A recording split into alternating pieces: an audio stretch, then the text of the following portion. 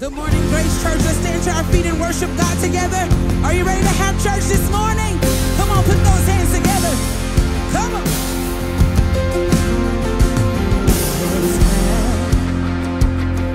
And they said unto me, let us go to the house of the Lord, right?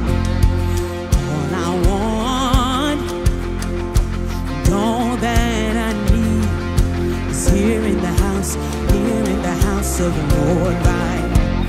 Let's have church. Let's join the heavenly sound. There's nothing like your presence when the praise breaks out. Let's have church. Let's tear the roof off of this house, 'cause anything can happen when the praise breaks out. Let's have church. Yeah.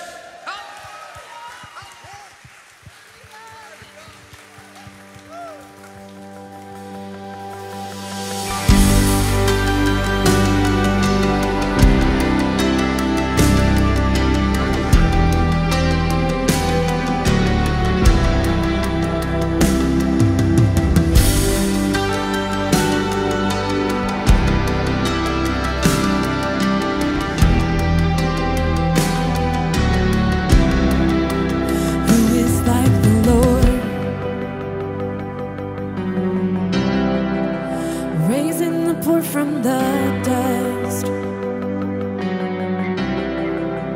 lifting the needy from ashes, crowning the lowly with love. Who is like the Lord? Making the servant his friend, turning the stranger to family, calling the prodigal home. Hallelujah.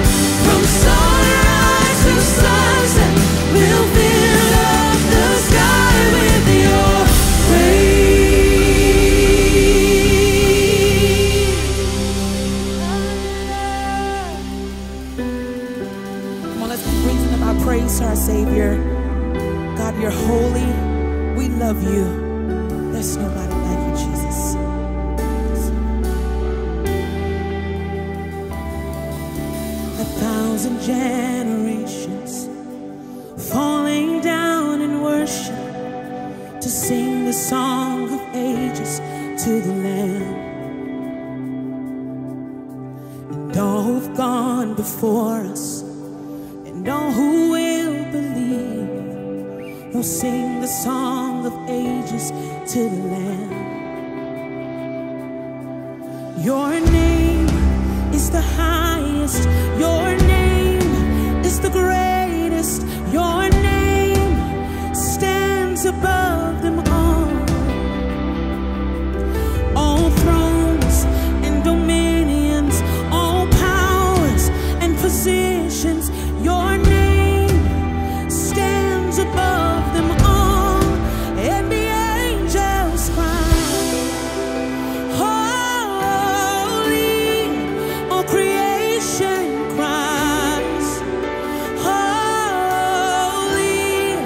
you are lifted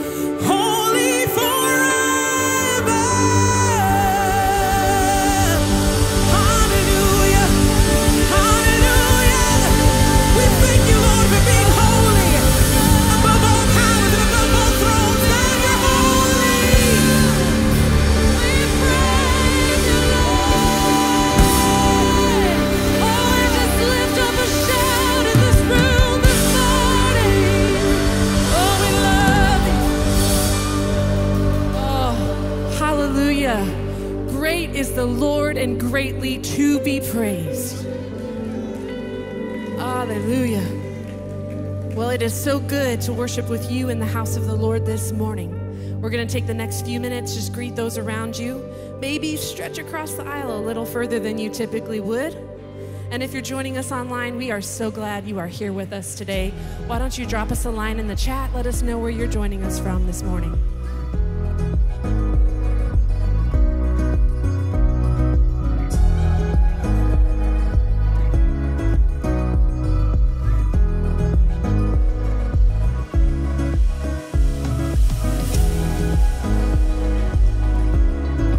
Good morning, everybody. Good to see you.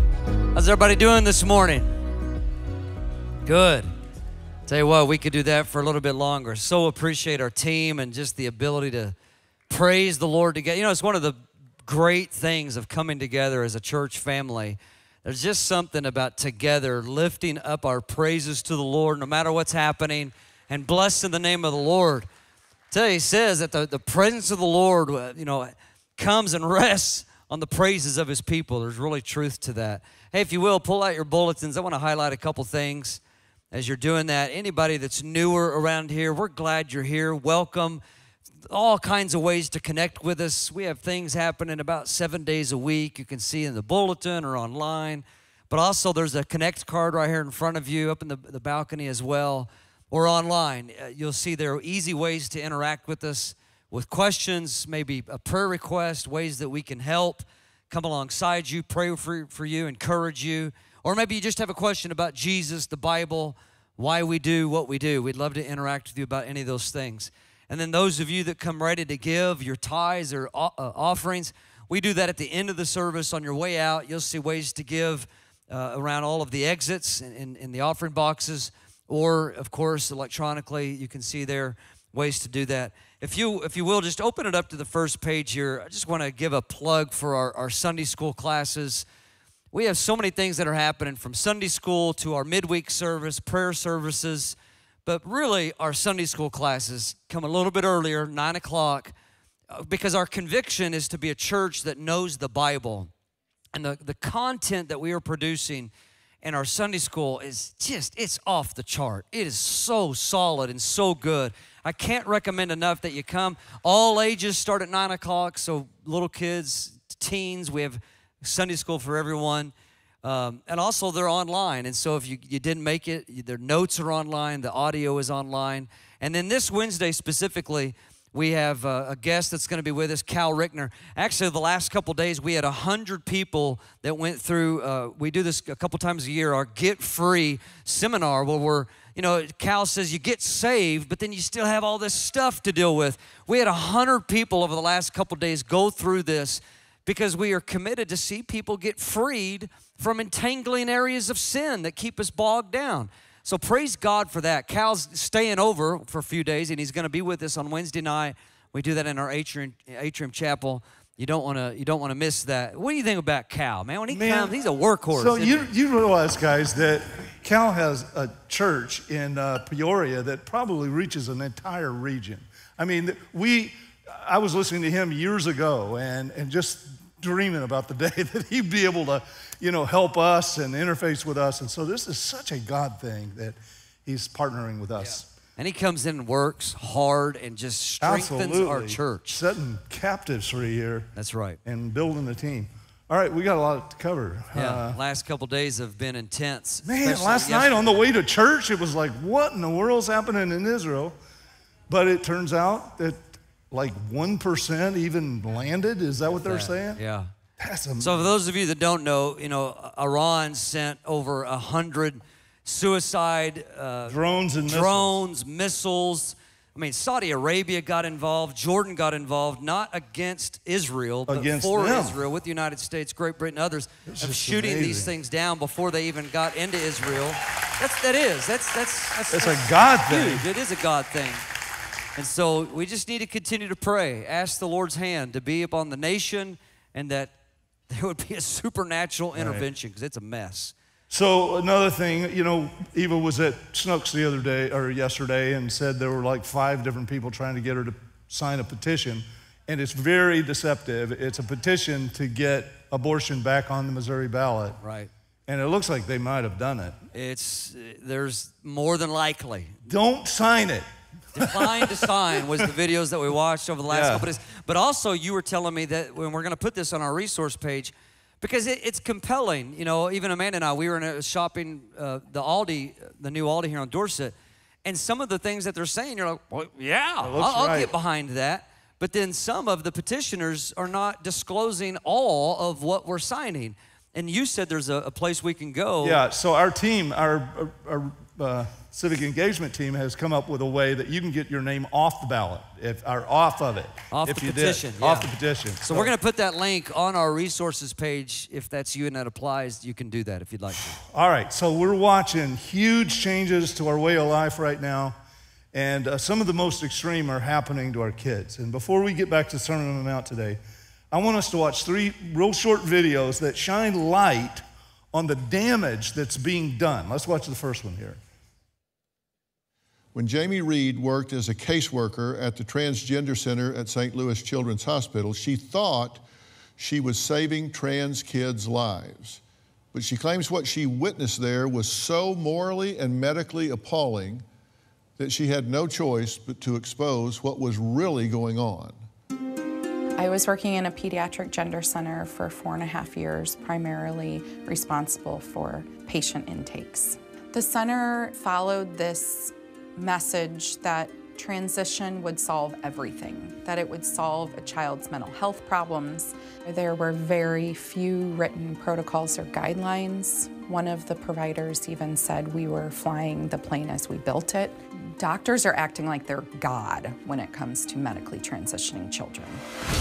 Children could identify themselves as transgender, see a therapist for 1 visit, see our endocrinologist for 1 visit, and end up with hormones that would impact and change their bodies for their lifetime. These were identities that were still shifting and changing, but the treatments were irreversible and permanent. I saw a young person who was begging to have their breasts put back on after having surgery. We were encouraged not to make a big deal out of it and definitely not to tell other families. I couldn't continue to be silent on it. The medical harms and trauma that I saw with these teens just took over my life. I was told I could no longer raise concerns or even use the phrase, I have concerns about a patient. I have no trust in this industry, medically transitioning minors anymore. You know, she identifies as a lesbian married to a trans man, and yet God uses her to expose this horrible thing that's happening. Thank God for Dr. Phil, man. Dr. Phil is being bold. Waking up. He's being politically incorrect. Yeah. Okay. Now, you know, some of this, when we see this, we say, thank God for whistleblowers. And it's the way we can pray, because we want to see more and more whistleblowers that aren't afraid and to be bold and to speak up. We need more of that, because, again, this is about kids. And we're saying, hey, kids at 10, 11, 12, 13 years old shouldn't be able to make these lifelong decisions. So let's get it irreversible. Irreversible. And so anyways, I want to, applaud her as a whistleblower, and then let's pray for more. And because of this, just so you know, just how this affected us, because this was here in St. Louis, back in August, here in Missouri, we passed a law that outlaws puberty blockers, hormones, and gender-affirming surgery for minors. We're one of 19 states that have done such a thing. She was part of that, Sure. Now again, because some people hear that, but listen, some people hear that and they think that's hateful. It's actually not hateful. No. We want to say, hey, wait a second. This is an unprecedented area of medical intervention that's never been done before. We should push pause before we go and do surgeries to kids or hormone blockers that we don't know how is going to affect them long term. We can applaud for that. That's okay to applaud. We just got to do it in the right spirit. This week, Andrew Bailey, our Missouri Attorney General, he said this as he continues to fight along this line. He says, the court just ordered Planned Parenthood St. Louis to turn over documents exposing how they subjected children to puberty blockers and irreversible surgery, often without parental consent. We are 3 for 3 in our court battle to force clinics to comply with our investigations. More of these types of investigations need to happen. Again, if there's nothing to hide, then we should have open public investigations into some of these organizations. Here's another organization. This one is called, listen to this title, World Professional Association for Transgender Health, WPATH. This is the leading medical authority, a global authority that leads all kinds of medical associations as it relates to this, to the approach of transgenderism. Leaked files from this organization, WPATH, clearly reveal that many kids and their parents don't understand the effects of what they're even signing up for. And WPATH and the organizations that support it know it. They know it. And yet they continue to be the global authority speaking into this issue. It's unthinkable. This has led actually to England being another country in the European Union to ban transgender surgeries and puberty blockers to minors. So the good news is that this stuff is being exposed. That's the good stuff. You know, even in my neighbor, I was telling the church last night, you know, because we think of this as like out there. But even last summer, I remember one of our neighbors moved out of the state of Missouri because of the legislation that I just spoke of in Missouri, because they were transgendering their 8-year-old boy to become a girl. And their statement was that they wanted to get out of a state that was not safe for their child. So guys, we have to be able to build relational right bridges. Here. Yeah, the point was it's right here. It's right here. But also we got to have a fire underneath us, and we can't just go out and shout. We have to build relational bridges to speak truth in reason and love to appeal to people, because the way that this is being promoted, you know, from media, from pop stars and politics, is that the loving thing to do is to let a kid be completely modified in their hormones in their body. They can't get a tattoo, but they can get their sex right. And all we're saying is, hold up a second. Let's actually think this through with some rational thought. Guys, we can't be afraid to have those kinds of conversations with the right spirit, but we got to have those kinds of conversations. Okay, so why have so many kids suddenly decided they're transgender? In her book, Irreversible Damage, Abigail Shrier calls it social contagion. I think she nailed it. Something that's become very popular among teenage girls in particular. And now after reading Jonathan Haidt's new book this past week, I mean, it's called The Anxious Generation, How the Great Rewiring of Childhood is Causing an Epidemic of Mental Illness. I am convinced this guy has nailed the cause. I mean, he has found it. He's not a Christian, he's a social psychologist who digs into the numbers. I mean, he's analyzing the numbers of what is driving this epidemic and what opened Pandora's box. And we're just going to hear, you know, he's promoting his book right now, so you're going to see him on a couple of different interviews. Let's watch this. First, we have to establish the numbers here, which are stunning. The latest data from Gallup is around 9 hours a day is what they spend on their phones and screens. 5 hours a day of that is social media. Another 3 to 5 is all the other stuff that they do. So imagine if your child, if you take 9 or 10 hours out of their day every single day, where's it going to come from? They spend less time sleeping, less time with other kids, less time outside, less time exercising, a lot more time just being sedentary and solitary. So for all those reasons, very little reading of books, no hobbies, there's no time. There's no time for anything. So that's the first thing. It pushes out all the good things of childhood that we want our kids to have. When you give a kid a smartphone, it's likely to move to the center of her life, and that's what she's going to do for the rest of her life. And so that's one of the main ways of harm. It just deprives you of everything else. Another thing it does is it fragments your attention. You and I are probably, we can pay attention to things, we can do our work, but it's harder now than it was 10 years ago. There's constant interruptions, but we're still able to do it, but it's a struggle. A teenager just starting puberty, age 10, 11, 12, the prefrontal cortex has not yet rewired for the adult configuration. They're not very good at paying attention. And early puberty is when that skill really develops. And so to have them trying to develop that skill while being interrupted every few minutes. The average teen now gets, one study found, 257 notifications a day, 257 interruptions every day. It's very hard to focus on anything. So you get fragmented attention, and we don't know how permanent this is. Another harm is addiction. The brain adapts to that constant level of stimulation so that when you're not getting it, you're in a deficit mode. You're irritable, you're unhappy, you feel terrible. So these devices are designed to grab hold of our kids' attention and never let go, and they're very effective at that. I could go on. There are so many other avenues of harm, but those are some of the big ones that I cover in the book. You make such an interesting point about how parents today, it's kind of the worst of both worlds. Too much hovering in real life, where there is any left, and then none with virtual. Go in your room, lock yourself in there with the portal of evil that is the phone. That's right. No, it's insane. Well, how did explain that to me? Well, so so for one thing, we were freaked out by child abduction, all sorts of things, and sexual predators in previous decades. But guess what? They all moved on to Instagram. That's where they're hanging out because it makes it very easy for them to talk to young women, young men. So the real world has actually gotten safer and safer. Right. The online world has actually gotten more and more dangerous. Most of us who remember the 90s, the internet was amazing.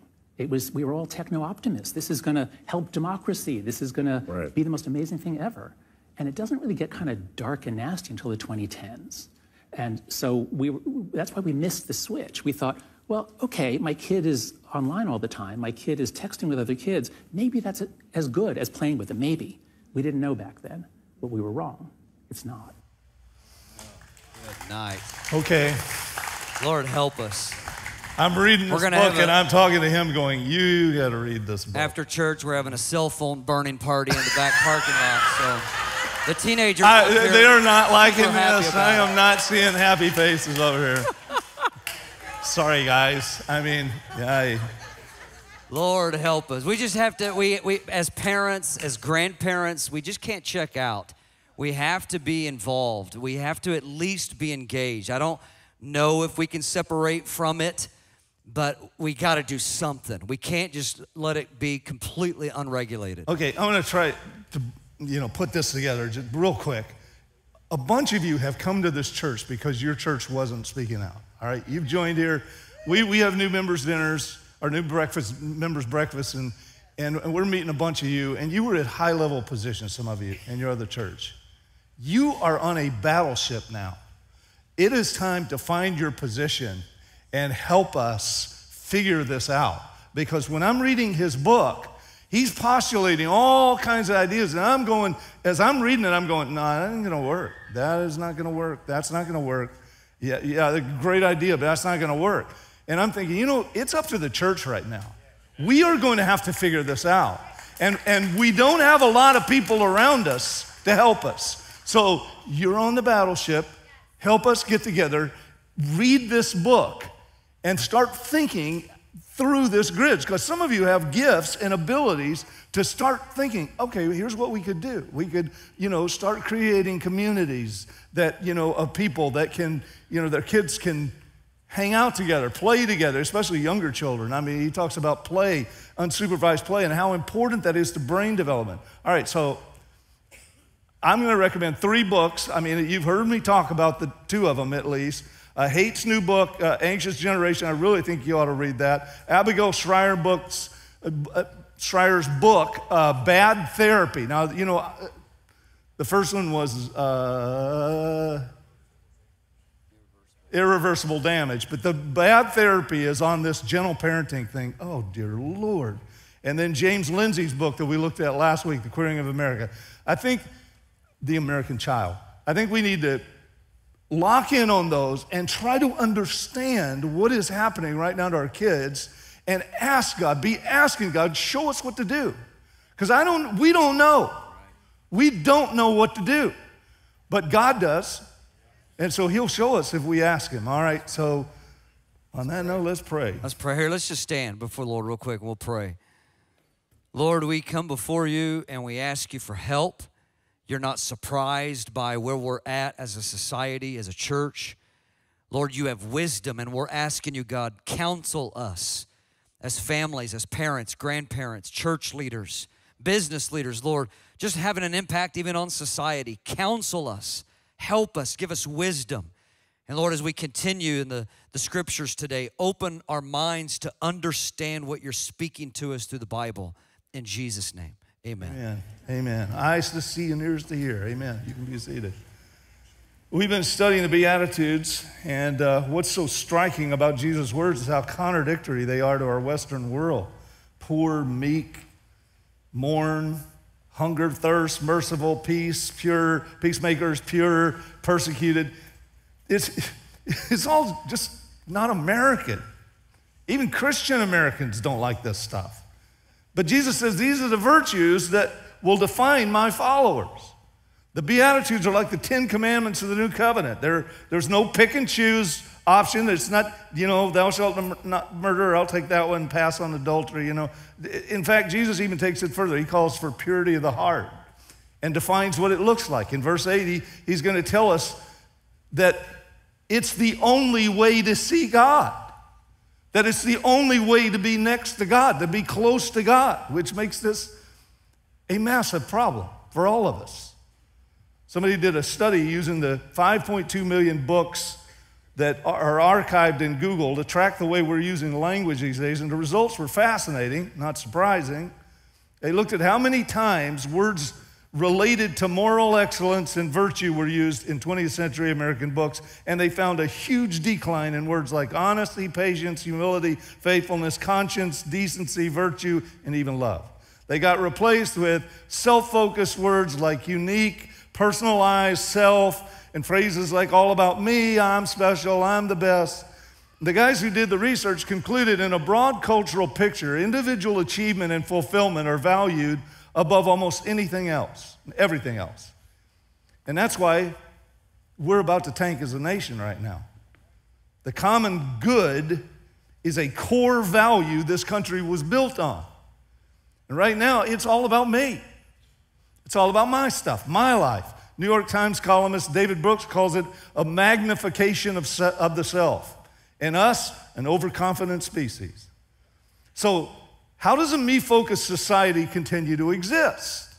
It's the question I'm asking. We don't. Short answer, that's been the woke Marxist strategy in our schools, businesses, and media from the get-go, to literally destroy Western society. In the very first beatitude, Jesus gets to the root of the problem, calling us broken, desperate sinners. And being poor in spirit means we've become acutely aware of that fact, leading us to mourning our condition in the second. And if you missed either of those, please go back and listen to that, because those two messages are the basis of this whole sermon.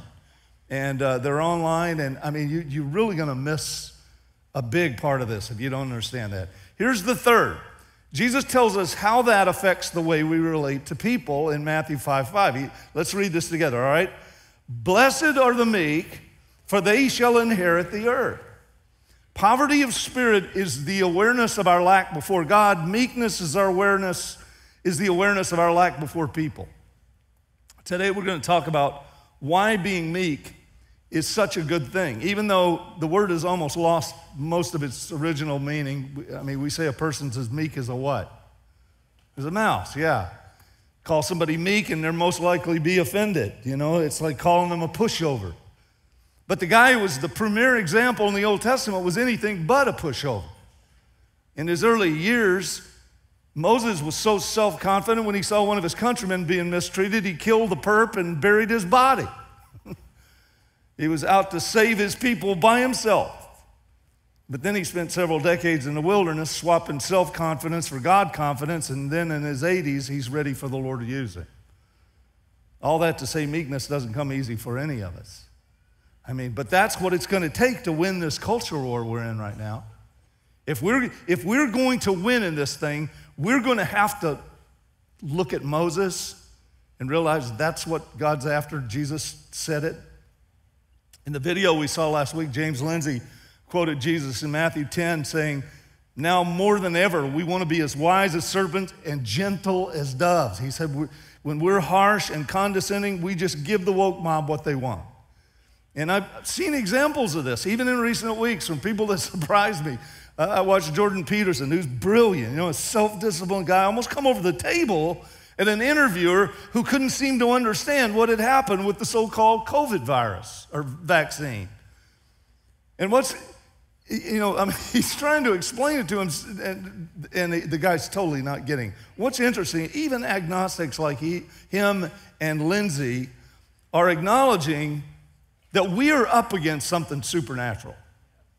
The way people's minds have been altered and the blindness that they have to reality right now, you can call it gaslit, indoctrinated, brainwashed, but it's just way too real and global for humans to pull off.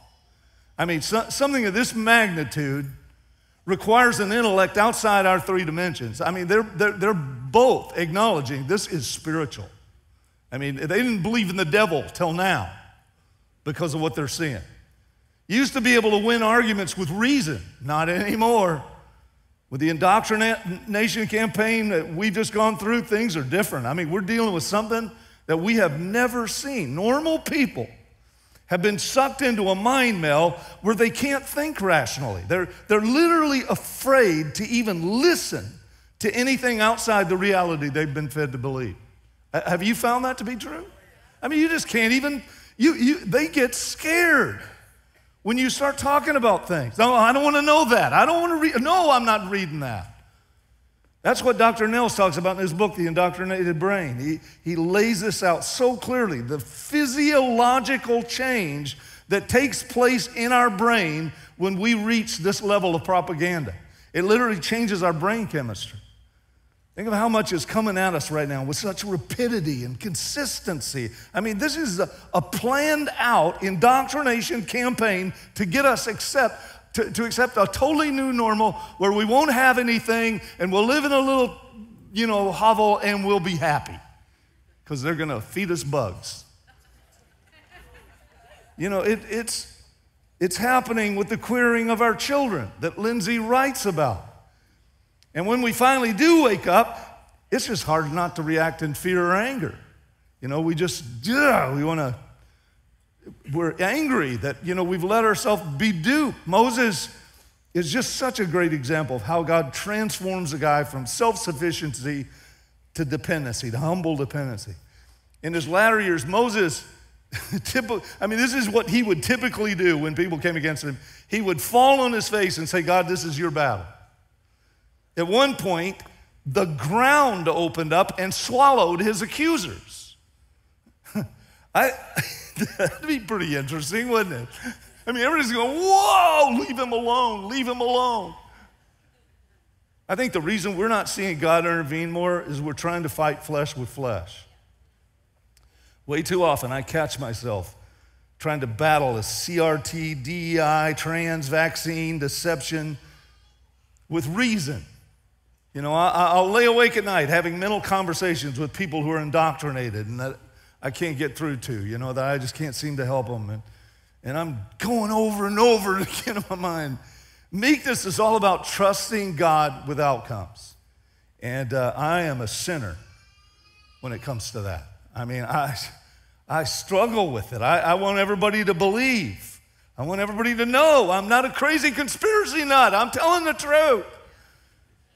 And then the Holy Spirit, spotlights, what's at the root of that, which is way too often, I want to look good, in this thing, but this is not about me.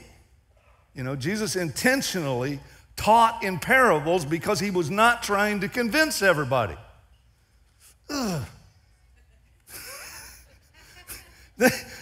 you read through the Bible as the way we're doing it every year, it just nails you, doesn't it? Jesus recognized that only the people who have eyes to see and ears to hear can understand spiritual truth. And those are the people he went after. He didn't bother trying to go after people that just couldn't get it. I got to get a better handle on that. Some of you want to know how to pray for me? Here you go, right here. Pray that, it would relieve so much of my frustration that Ron can trust God with outcomes, because Because I've had several of you say, you know, your problem, right? You're not trusting God with the outcome here. Yes, I know it's easy to say, but to do that, so prayer would help. Helps me to see the big picture.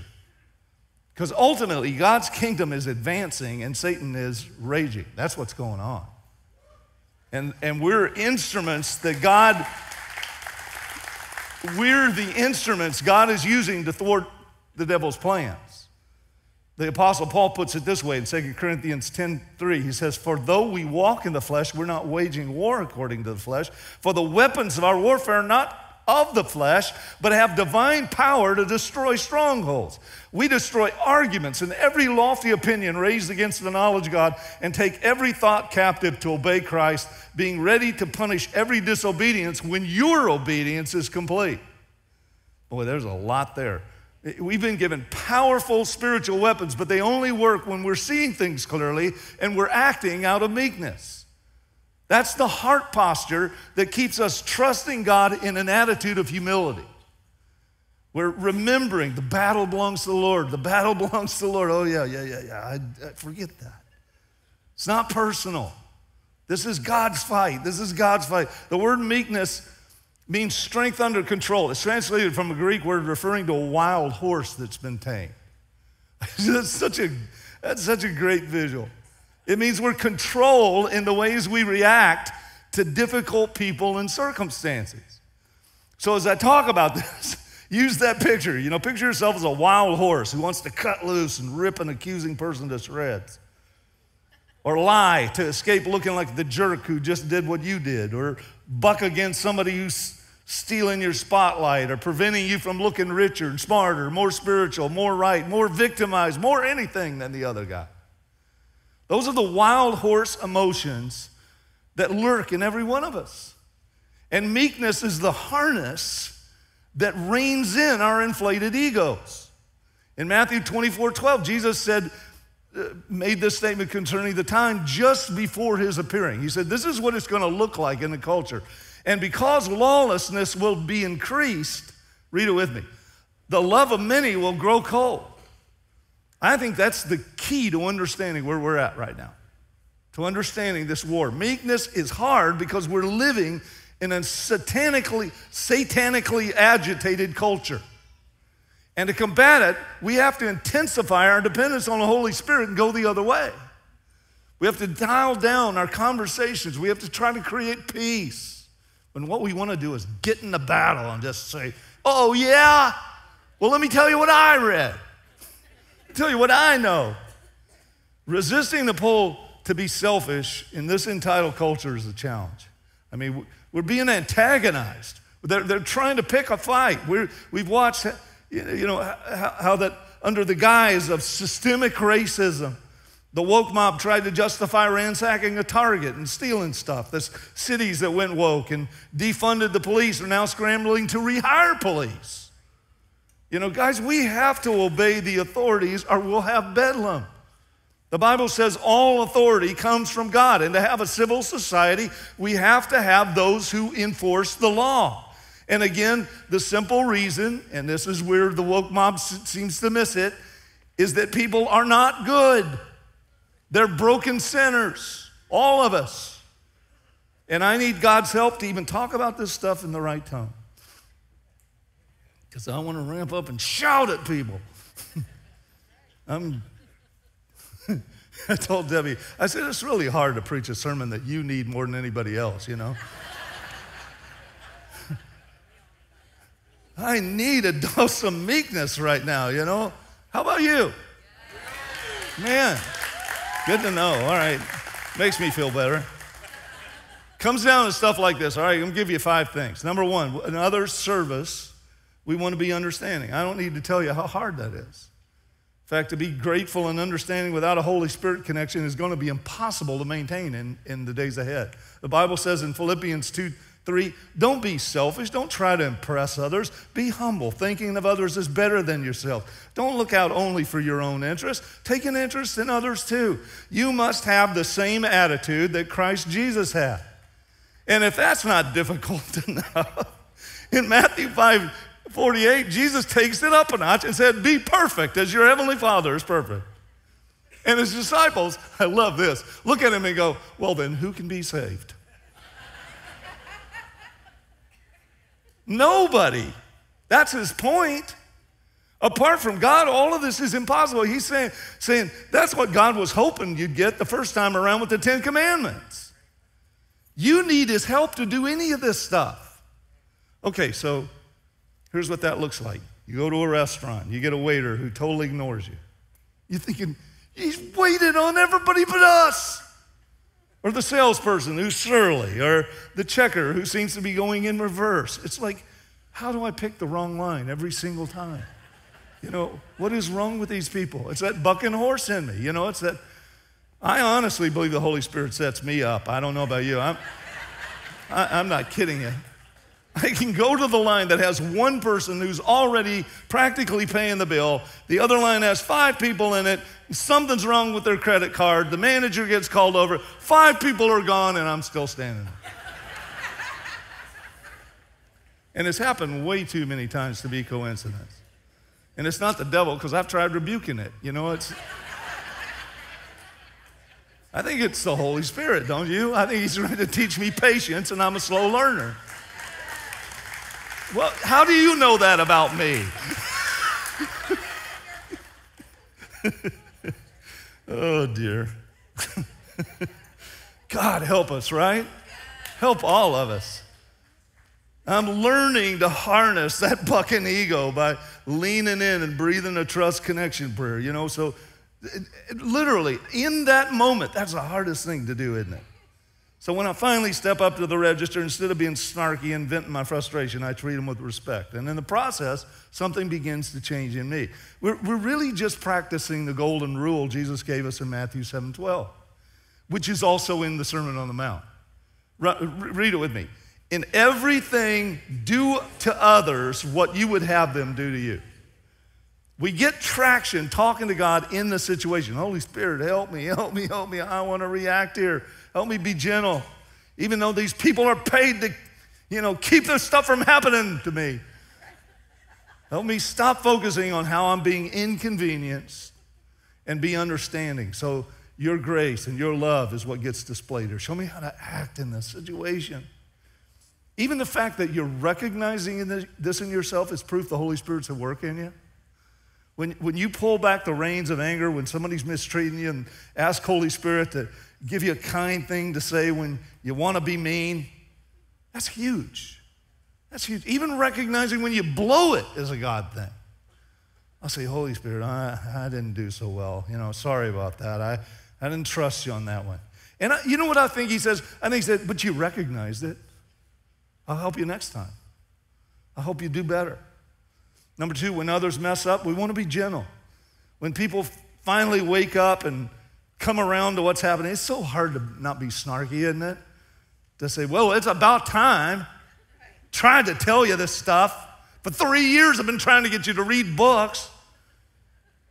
And then you tell them what an idiot they were to believe the propaganda. You know, we've got to be gracious with people who are just getting red-pilled. You know, maybe still in the process right now. When I see Bill Maher starting to come around, I want to bash him for what he's not seeing. You know, it's like, you're still, never mind. But it really helps to stop and realize where I started. Because early on, from this pulpit, I suggested D'Angelo's book on a weekend. And then one of you wrote me a very straightforward letter, let's just put it that way, and said, what were you thinking? And, you know, I just heard somebody recommend the book. I didn't actually read it, you know, so it's like, oh, dear. So when people mess up, which is inevitable, we want to be gentle. Instead of saying, sure saw that one coming, try praying the speech prayer, you know, in the fellowship list. You know, ask God to keep the door to your lips. What is it about us that gets so much satisfaction out of other people's foul-ups? It's that untamed bucking ego that loves the way their badness makes my goodness look good.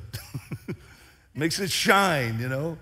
The attitudes they're all connected. Each one triggers the next. So if you recognize you're poor in spirit and it leaves you mourning, the consequence will be meekness. where you see how unjust it is for you to be self-righteous and demanding. Can you see that? Paul gives us a great description here in Galatians 6. He says, if someone is trapped in sin, you should gently lead that person back to the right path. But watch out and don't be tempted yourself. You obey the law of Christ when you offer each other a helping hand. Not when you say, well, look who's finally waking up. You know, it's about time, sleepyhead. Paul says, no, don't do that. Help them recover with an attitude of gentleness. Don't be a smart aleck. The thing that angered Jesus more than anything was the self-righteous, judgmental attitude of the religious leaders. Now, that doesn't mean we shouldn't confront wokeness in the culture like they were. We just have to do it in a spirit of meekness. If we come at the opposition with the same self-righteous, judgmental attitude they're coming at us, we lose the battle. But here again, even recognizing this in ourselves indicates our heart's changing. And that's huge. I try to talk to the Holy Spirit about this a lot. Sometimes just help me, help me. If Jesus Christ, the God of angel armies, didn't act high and mighty, how do we get off thinking we can? I mean, we got to put ourselves in the other person's shoes. Probably not long ago, you were just as oblivious, right? Keep praying that fellowship prayer list, you know. The prayer in the book that says, you know, help me learn lowliness of heart from you, Jesus. Because little by little, over time, he will transform you. None of these changes happen overnight. One small glimpse at a time, you'll start seeing this. Country singer John Rich tells a story about his dad showing amazing gentleness with a hostile crowd. Let's listen to this. My dad went to 36 Mardi Gras in a row and stood there on the corner in the French Quarter with a guitar around his neck, singing gospel songs and preaching. And there's one picture of my dad I saw where his guitar looked like it was wet or something. And I'm looking at this old picture. I said, "What's that on your guitar?" He goes, "Oh, that's spit." I said, "You spit on your guitar?" He goes, "Of course I didn't spit on my guitar." He said, "I was singing." He said the gay pride parade came by, and they all took turns spitting all over me, spitting. And he said, they covered me head to toe in spit. And I said, "You just stood there and took it and kept singing?" He goes, "Yeah." I said, "Why did you do that?" He goes, "Because about 1 out of 500 of them would stop and ask me what I was talking about and wanted to know what I was talking about." Thank God I was around somebody like that as a model to, when you know you're supposed to go do something on behalf of the boss, you do it.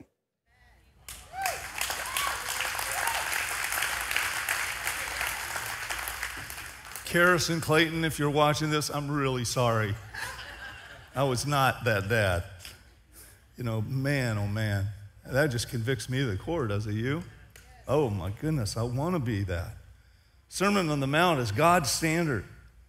And it gives us, you know, and studying it gives the Holy Spirit something to bring to mind when we're in the situation. Eugene Peterson called Christianity a long obedience in the same direction. See, that's the value of studying this together. Now we know what to do. I mean, the Holy Spirit's there to help us, but we got to know what to do. And now we know what to do. It's called meekness. It's humility, you know. Here's another part. Number 3, when others disagree, we want to be kind. Kindness in the face of hostility, man, that's a standout. Letting go of sarcasm and all the cutting ways people talk to each other, that's a huge way we fight against having the cold heart Jesus was talking about. He said, you're going to get a cold heart, you go that way. When someone disagrees with me, I try to be kind. Here's the universal fact of life. You can't please everybody. By the time you get one person happy with you, somebody else gets upset for the same reason. You know, I mean, it's just ridiculous. It's in the handbook for pastoral ministry. You're not gonna please everybody. Disagreeable people are irritating, and they provoke us to do one of 3 things: either retreat in fear, attack in anger, or respond in love. Again, meekness is not weakness. It's not being a passive doormat, allowing people to always have their way. That's codependence or cowardice. Proverbs 15:1, this is an excellent verse to memorize. Let's read it together. A kind answer soothes angry feelings, but harsh words stir them up. That's how you diffuse volatile situations and resist the urge to power up and talk down to people. You tune into Holy Spirit living in your born-again spirit, and you hand him the reins. You say, help me, I can't do this. I want to react right now. Help me calm down. And he will. He'll give you wisdom and insight not to react. Look at what James 3 says. For where envying strife is, there is confusion in every evil work. But the wisdom that is from above is first pure, then peaceable, gentle, and easy to be entreated, full of mercy and good fruits, without partiality and without hypocrisy. The word for gentle there is the same as meek. It means strength under control, a gentle giant. Meekness is learning to disagree agreeably. It's being able to walk hand in hand without seeing eye to eye.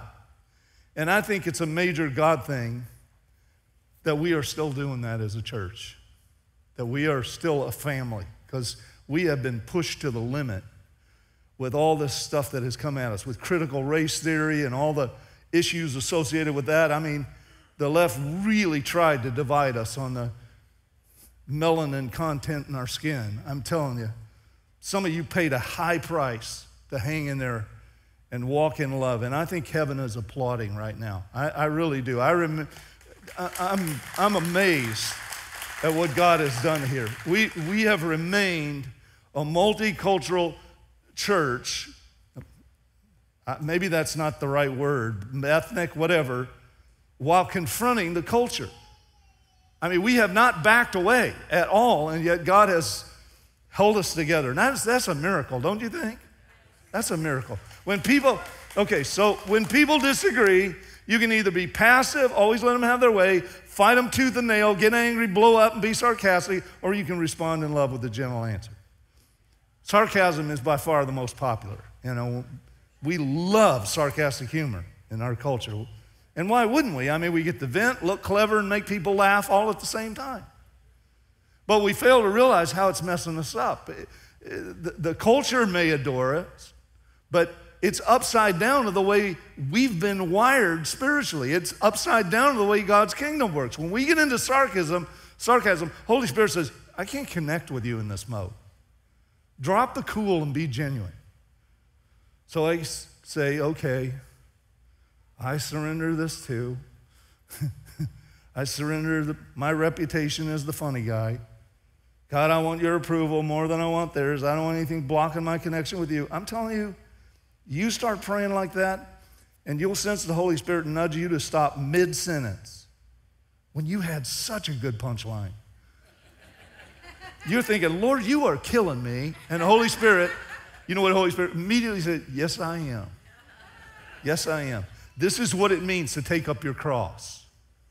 This is how you maintain a vibrant spirit and feel really alive. Let go of being popular and embrace meekness. Jesus says, blessed, favored by God, to be congratulated are the meek who treat others the way God treats them with kindness. Number 4, when others correct us, we want to be teachable.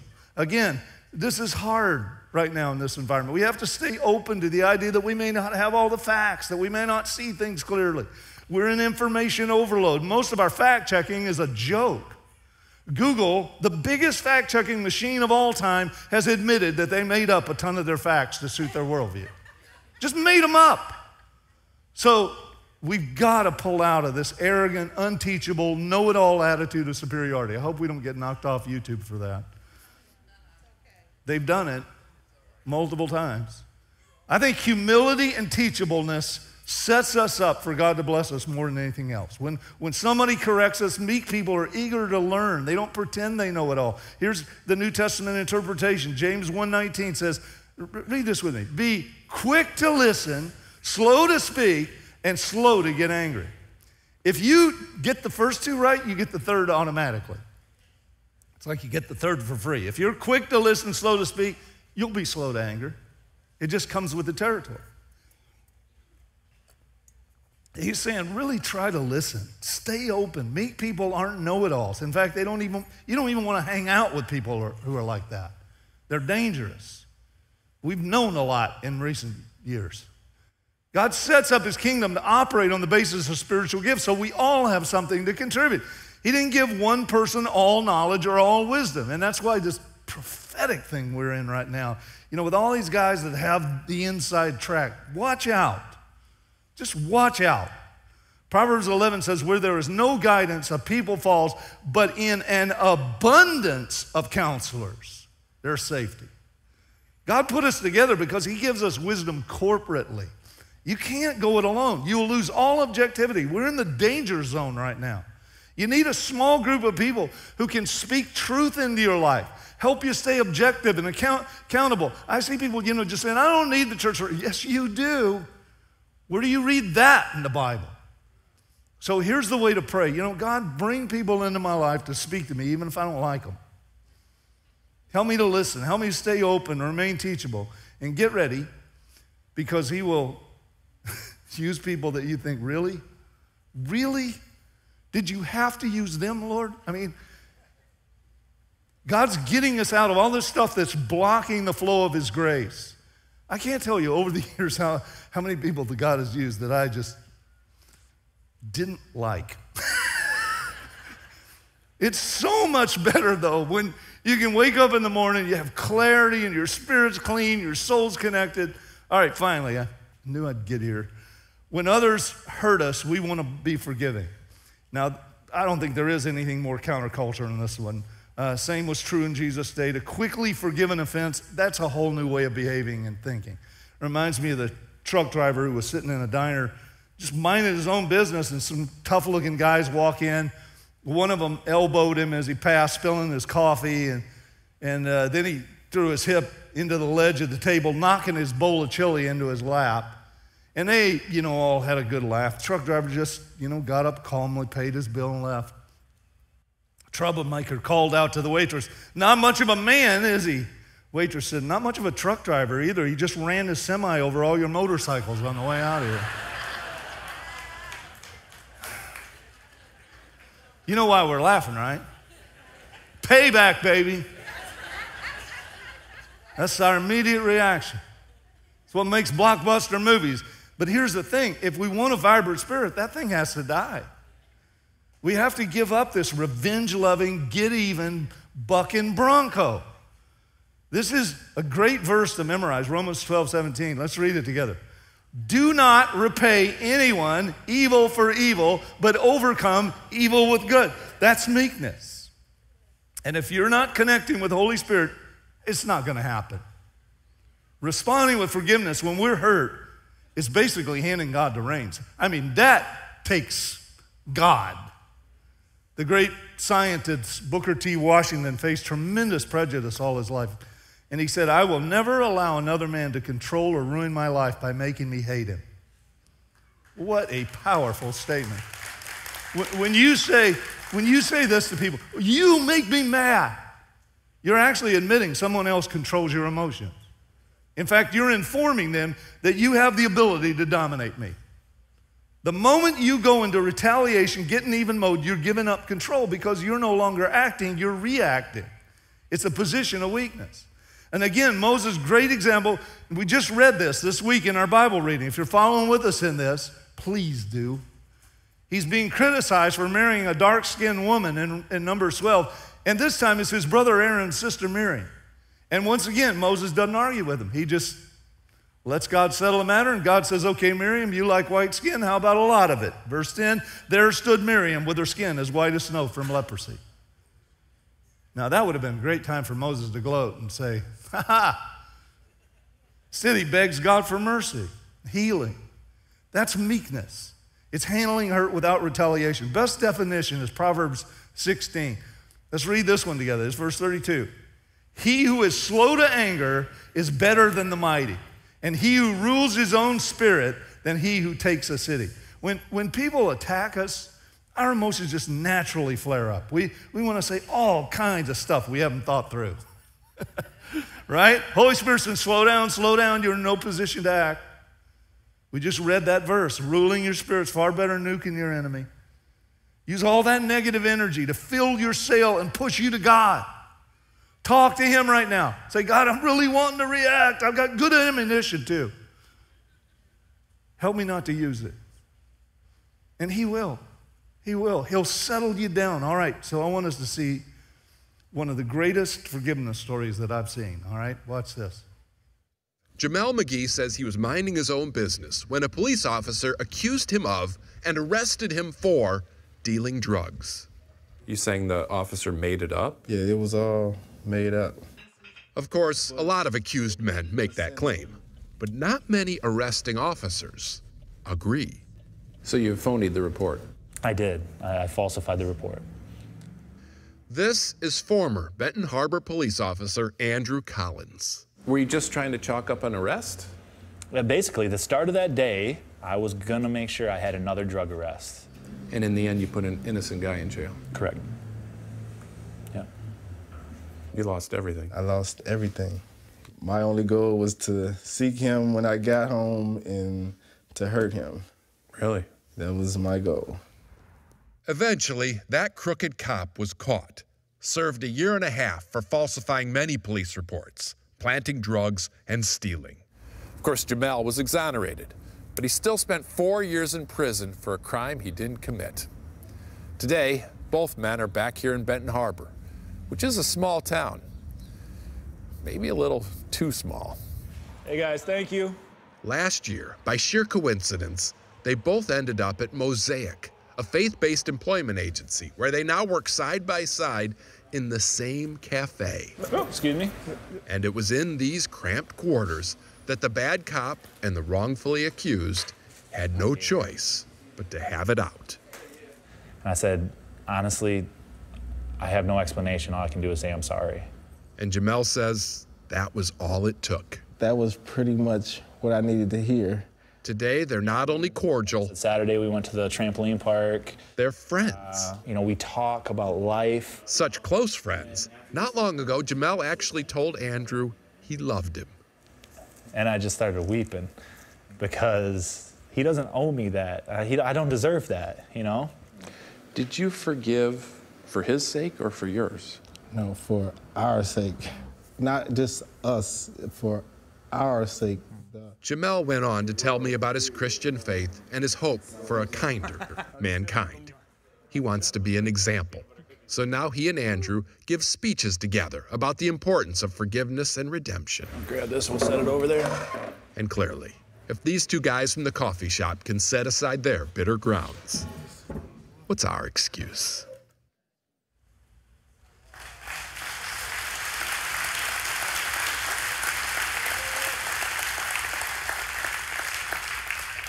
That takes my breath away every time I watch it. I watched a bunch of Christian videos of people forgiving each other, but wow. And you get they're actually teaching, they're giving talks together. That's how we make a difference in the world that we're in right now.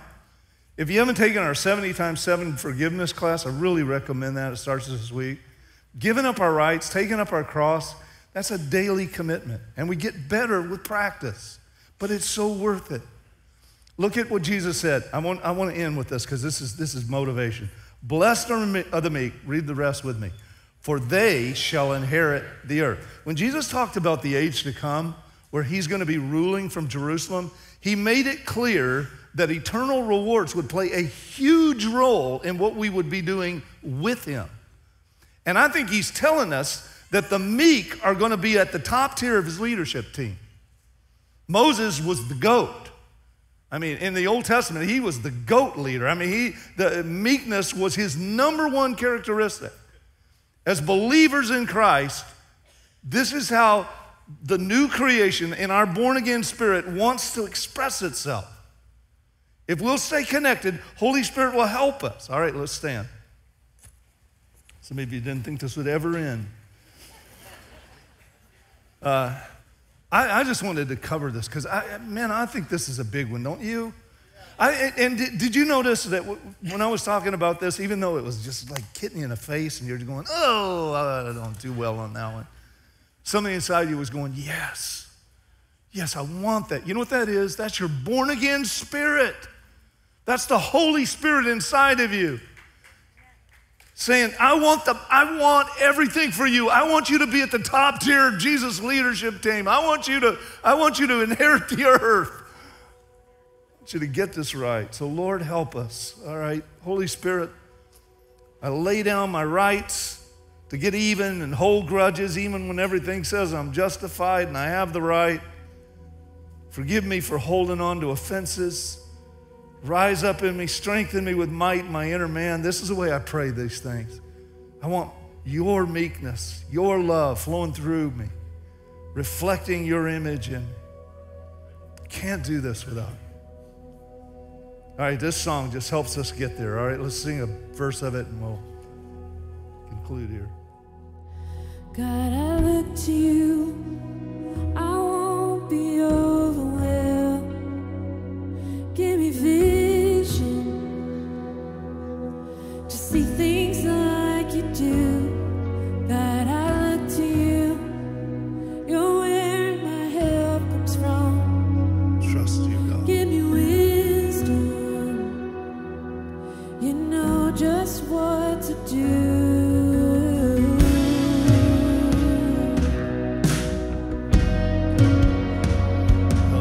Look to you. We can't pull this off. We own it right now before you.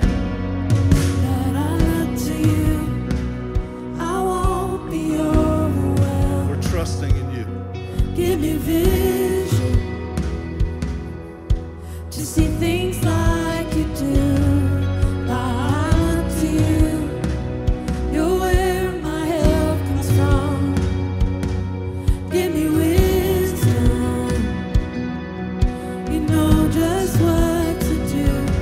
I love you, Lord, my strength. You are my strength. I love you, Lord, my shield. You protect me, Lord. I love you, Lord, my rock. Forever all my days, I will love you, God. All right.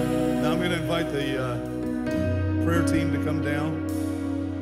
And maybe you're just, as you've been listening to this, you're thinking, man, I am blowing it in so many ways.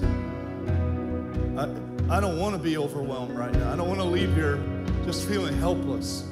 Come down. Let somebody pray with you. I mean, there's power in agreement and just, confessing our sin and just asking God to help us. And if you're, needing healing or whatever you're needing from the Lord, this is your moment to receive that from the Lord. And also, for those of you who have never been born again, and if you don't even know what that means, it means your spirit has to be born again. These are Jesus' words. He said, you have to be born again for any of this to make sense. The reason Christianity has never made sense to you is your spirit's dead. You've got a dead spirit, and only Jesus can resurrect it. And it can happen right here before you leave here. Just in a simple prayer. We're not going to lock you into some kind of, cult covenant. This is just about receiving forgiveness, receiving what God wants to do. So, soft ending here. They're going to sing through this one more time. We're all going to sing through it one more time. And then after that's done, those of you who are parents, please go get your kids first. And the rest of you, you're free to stay or to go. But let's just keep this a place of prayer, because there are a lot of people coming forward here that want prayer. All right? One more time. God, I look to you.